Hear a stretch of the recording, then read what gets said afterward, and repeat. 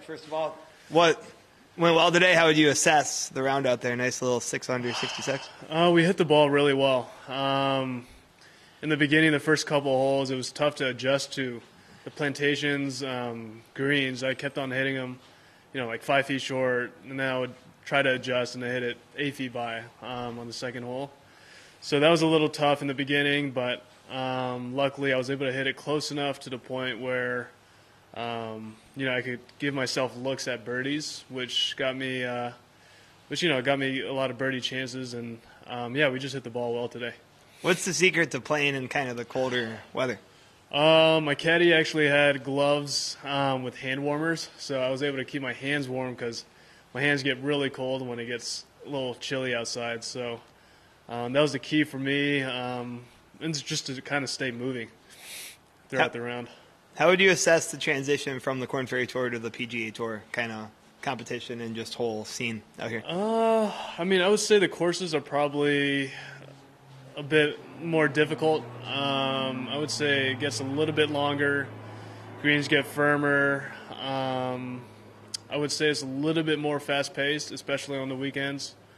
But overall, I think the Korn Ferry prepares you to just, it prepares you to transition fairly easily, and just, it gets you ready for the PGA Tour.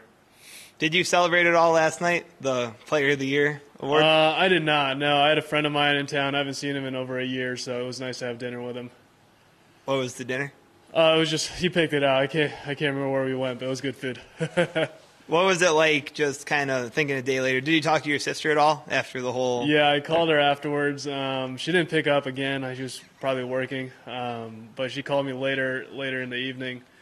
She told. I asked her if she was wearing, if she did the interview the day of, because she was wearing the same jacket.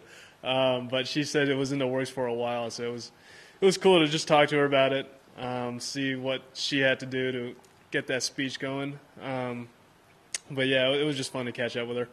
Was there anything from knowing that you won that award does that help a little bit of confidence in terms of just being out there, knowing that that's kind of what your peers think of you as you get out there today?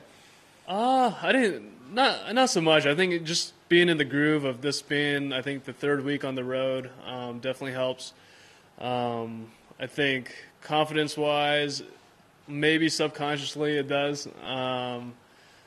But yeah, it still feels great. But I think for performance, I think just being on the road for 3 weeks, it's kind of getting in the groove of the golf game.